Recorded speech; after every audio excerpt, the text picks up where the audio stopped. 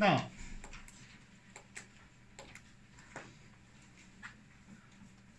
recall we use what?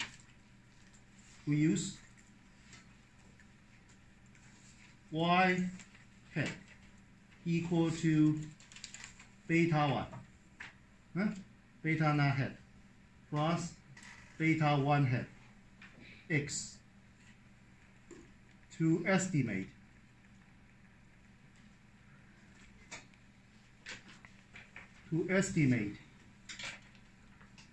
y equal to,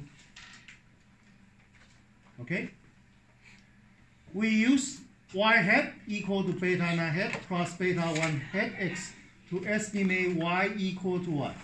Huh? Beta naught plus beta 1 x. Okay? And in our early notation, this is what? This is denoted by A. This is denoted by what? B, right? Okay? And you know B is what? B is R times standard deviation Y over standard deviation X. And A is what? Huh? Y bar minus BX bar. Okay? So, how good, question, how good is the prediction? Suppose I want to know how good is the prediction, right? The answer is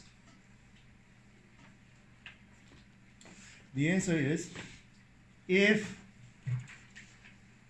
look at here, if beta 1 hat predicts what? Beta 1 very well. If beta 1 hat do a good job, okay, in predicting what? Beta 1.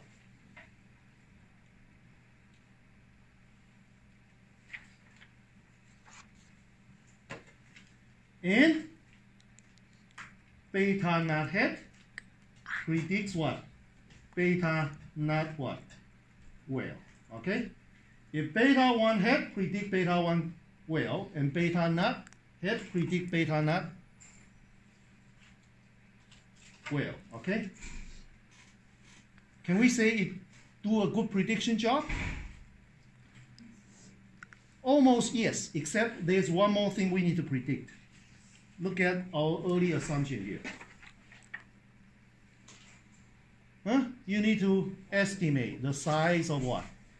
Huh? Y noise, the random factor. Is that okay? This is also one thing you need to what? Estimate.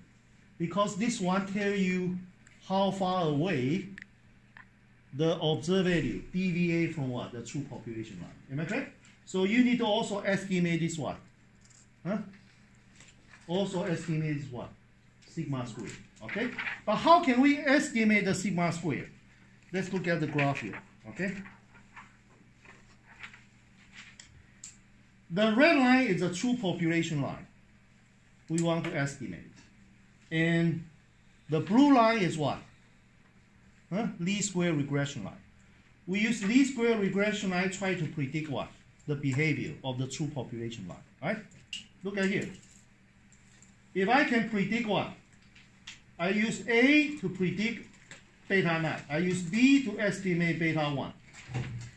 And I want to predict what? Epsilon K.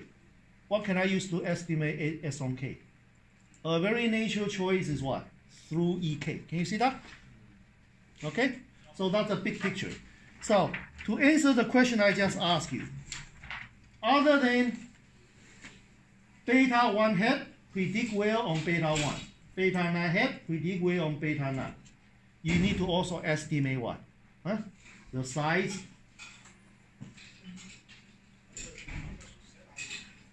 also want to estimate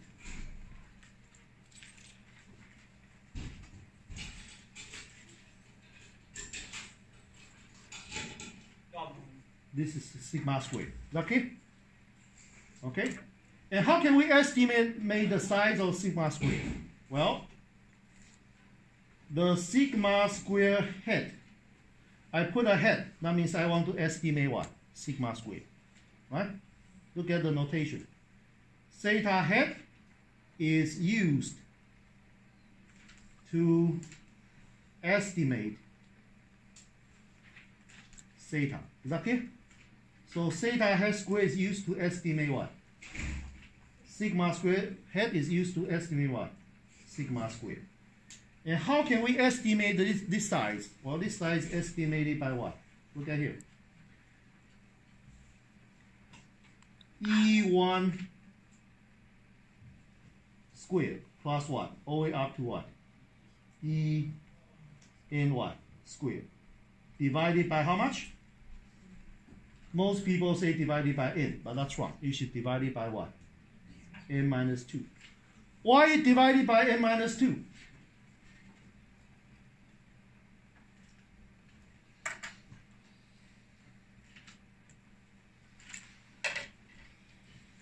Look at here. I give you a data set, x1, y1, all the way up to what? xn, yn. Am I correct? y1 to yn suppose have n degree of freedom. Okay? However, you lost 2 degree of freedom. First one, beta naught head is what? Y bar minus what? Beta naught, beta 1 head, right? Times x bar. And what? Beta 1 head is r times standard deviation y over standard deviation x. You have 2 constraints. Therefore, you lost what? 2 degree of freedom. Is that clear? So you divide it by 2 because only n minus 1 direction can generate variability. Okay? So your sigma square head is estimated by this guy. E1 squared plus all the way up to En squared over what? Over n minus 2. Is that clear?